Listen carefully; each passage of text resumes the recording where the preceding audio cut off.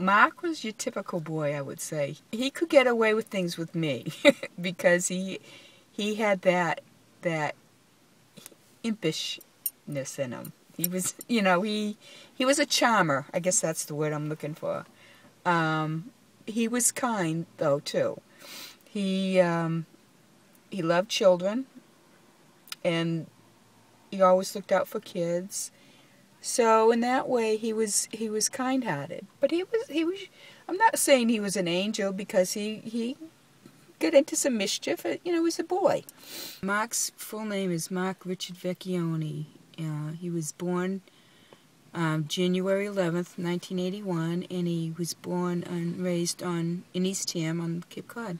He was killed July 18th, 2006 in Ramadi, Iraq, by an IED, which is improvised explosive device.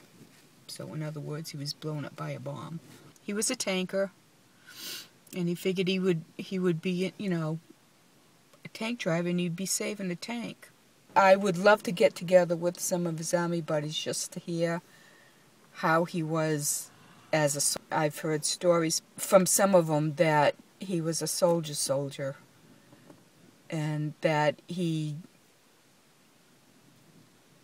would do anything for any of them. And so I sit back and I smile and say, well, he turned out to be the man that I was hoping that he would be. Sometimes I see him, as a little boy, or I see other people that may look like him, same mannerisms. So I just look back, and it's hard because you want to always remember them the way they were. Mark will be forever young. He was 25 when he was killed. When I come down here to the beach, I just remember him as a child playing, so I try to just remember the happy times, but I also miss what could have been. I just don't want him to be ever forgotten. That's the hardest thing for anybody who has lost a child. Not just because he was a soldier, not just because he was the first soldier on the Cape to die in Iraq.